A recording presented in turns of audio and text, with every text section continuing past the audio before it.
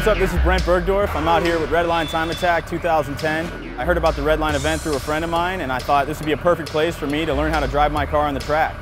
I have a 2010 VW GTI Mach 6. Love my car. I got it in January. It's a ton of fun to drive.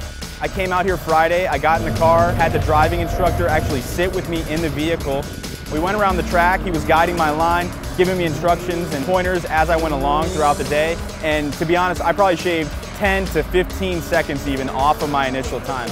You know, I'm new to this. I'm not trying to be super competitive at this point, but it's a lot of fun to learn how to drive your car on a track. And it's so cool to like shave seconds off the clock. I know I'm improving. I know I'm becoming a better driver, and I'm having a lot of fun doing it.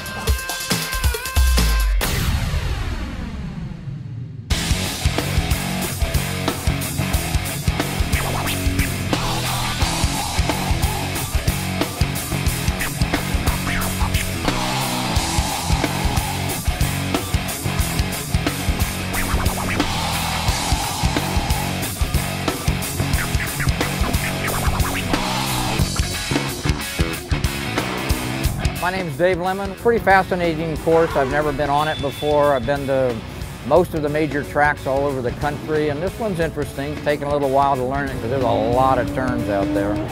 But I'm really enthused about this series. It's got a lot of potential. My car is my ex-street car, Mazda RX-8. I own Mazda Tricks in Long Beach, California. As a team car for this one, we're trying out all kinds of new things where we're trying to race what we sell. And so far it's looking pretty good, other than it's a new car, little teething problems here and there, but we've been working through every problem so far and having pretty good results.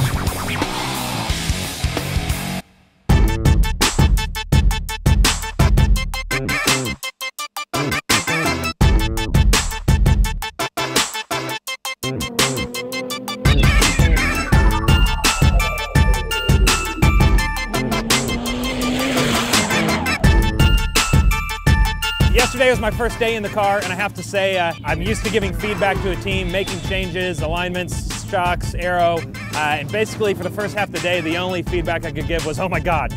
This is probably, from a power to weight ratio perspective, absolutely the fastest thing I've ever driven. Yokohama has put a killer tire package on this car, and Roby from Roby Spec has really helped us get the KWs to stick the car to the ground. So we've gained a lot of speed from yesterday to today, and it drives like a linear power band from a stock car, just a car with a stupid amount of power that it had no business of ever making. Today we're running around on the wastegate spring, making about 600 horsepower.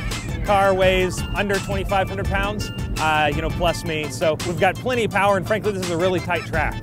Today we've seen 39s, and interesting, our timing equipment shows about a 37 as well. And frankly, this is before we've gone to fresher tires or turned up the boost. Having a lot of fun. The guys have really promoted well, and I think that putting a place together where you can race whatever it is you want to build, I think this is a really cool and very unique place. Every other series puts constraints around what it is you do. Really, Redline is the car safe? Does it have the right equipment on it?